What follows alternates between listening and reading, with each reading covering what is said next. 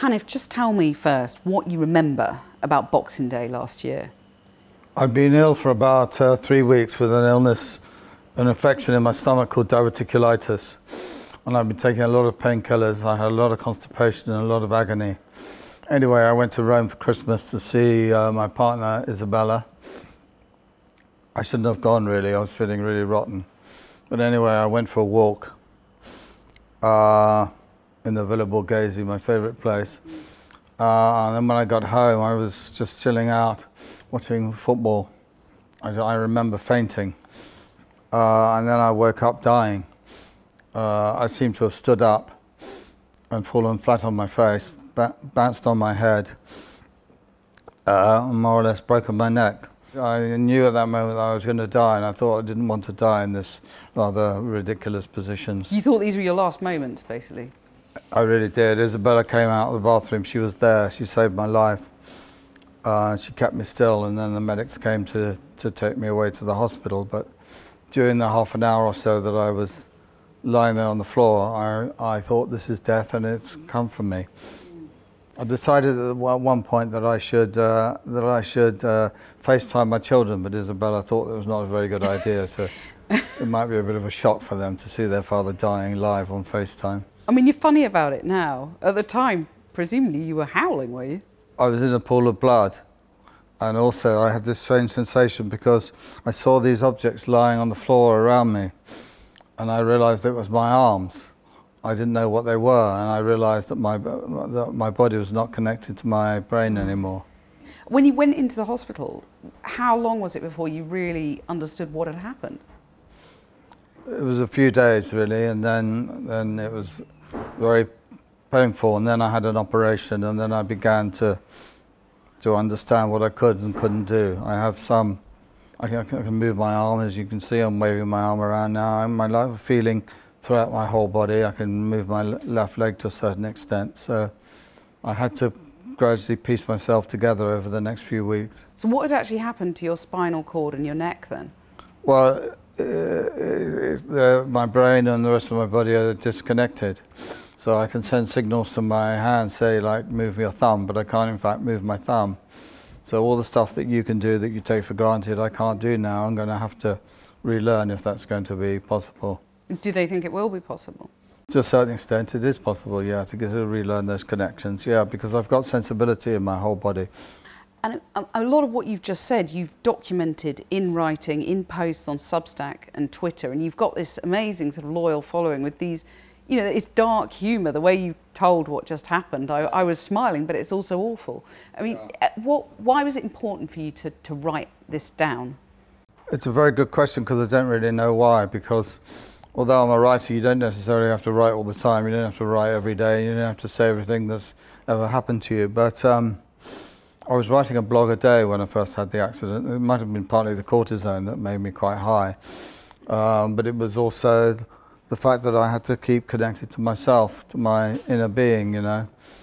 And you were physically broken, but I suppose doing the blog was proof to yourself and the world that your brain was still there. My brain was still working. I was still thinking. I still had ideas, I still made jokes, I still had a family, I still had a life. I had to try and reconstruct myself out of the broken bits and pieces that were lying on the floor around me. And you're turning these posts on Substack and Twitter into a book, Shattered. Tell us about the business of writing, because of course you can't pick up a pen. I've been very lucky at all this business because of my family, but mostly because of my beautiful partner, Isabella. She's Italian and she doesn't always understand my English, and I have to shout it every day at her. She's been with me every day through this whole thing. She comes to the hospital first thing in the morning, and she stays to the end of the night because I'm frightened of being alone. And I shout the post at her. I dictate it to her. She writes it down and then sends it to Carla, and then we publish it straight away. But obviously I can't use my hand. I don't know if I'll ever hold a pen again. And I love writing, the physical act of actual writing. I don't know whether I'll ever do that again. And what does that do to you when you think about that you might not pick up a pen again? I've lost a lot. There's a lot of things I'm not going to be able to do again, you know. And it's going to be the same for all of us. There's going to be a moment in all of our lives when there's lots of things we're never going to be able to do again. But I didn't die. I mean, it sounds in a way that you've reached a kind of peace with this awful thing that's happened to you. But when you read the post, there's desolation there, there's pain. There's also this incredible humour. I mean, Salman Rushdie says that you're mischievous and outrageous. What made you carry on being mischievous and outrageous? I've been really depressed. I've been more depressed in the last few weeks since I came back to London. But there's some parts of me that still remain, and there's essential parts of me that is my humour and my sense of the world that I still have to a certain extent. I've been through a terrible suffering. You know, one day on Boxing Day I walked through a door, you know, and that door opened onto hell, which has become my new life. I've been living in a hospital since January, you know. Before that I had a very good life, loving family, a dog, a good career, and I was respected and admired. Now I'm living in an absolute hell. It's to hell to live in a hospital, even though obviously the staff are nice and the doctors are nice and everything, but you wouldn't want it for yourself. I wouldn't want it for any of you. It's been a terrible, terrible thing. We've brought you out of the hospital today, but I know you fantasise about escaping, don't you?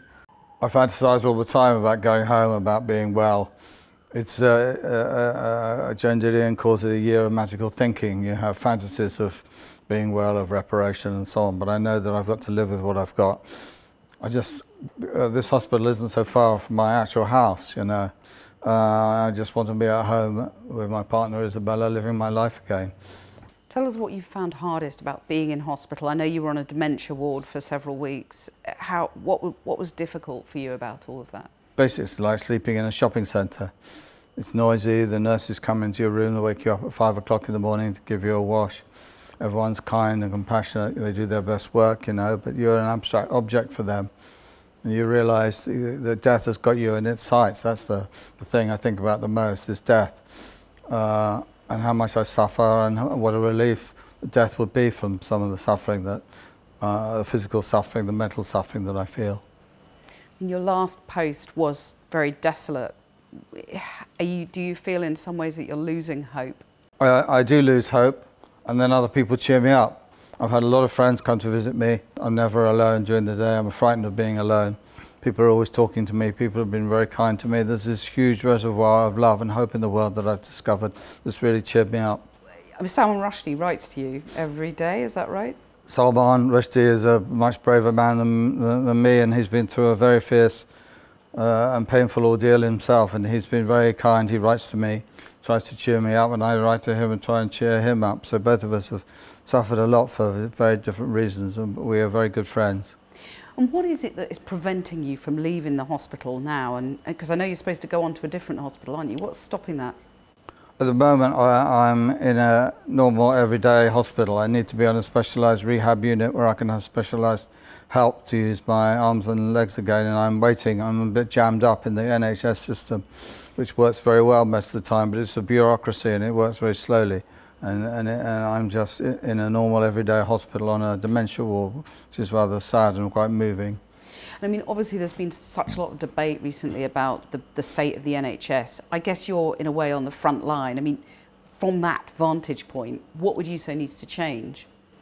Well, one of the things that you notice about the NHS is what a wonderful resource it is and how well it works and how kind everybody is in there and how multiracial, multicultural it is. The other thing you notice about it is that how stressed out everybody is and worn out, and there aren't enough staff. How much can you do? Because you have been quite graphic about your symptoms, and I think a lot of people have found that moving, distressing and funny by equal turns. So what frustrates you most about what you can't do, and what can you do? What I can do is try and be close to other people, try and love other people, try and listen to other people and try and enjoy their conversation. You know, I can't sit in a room all day on my own with a pen and write, which is what I used to do. And I can't even read anymore. I don't watch movies, I don't read the newspapers or anything like that. Why do you think that is? Out of my depression and my despair. I've lost interest in the world, I've got no appetite, I don't eat at the moment. I'm very weak, but I've got other people, that's my main resource. And you've written about how hard you find the nights. What is it about the nights that upsets you and makes you fear? Oh, I hate it when Isabella has to leave. I have to be separated from her, apart from her. And also I worry a lot about the strain on her that this is putting on her, because when somebody like me has an accident, it's an accident that happens to the whole family. It's a bomb goes off in the middle of a whole family. But I have the love of my family, and I love them, and I found love in a new way that I didn't know I had before. You said in one of your posts you wish you'd been a better person. What did you mean? Well, when I see how people are kind they've been to me, people ring me up and they offer me money, they come and visit me, they bring me things every day. Their kindness is overwhelming. I often wonder whether I should have done more of that myself. When do you realistically think you will get home, pick up a pen and start to write again? If it ever happens, it'll be a year. If I can get through this difficult bit, which is very difficult, very painful, very depressing, and I'm not eating. If I can get through this, maybe in a year I'll be a bit in a better shape, and I'll come on your programme, talk to you again. Hanif Kureishi, thank you. Thank you.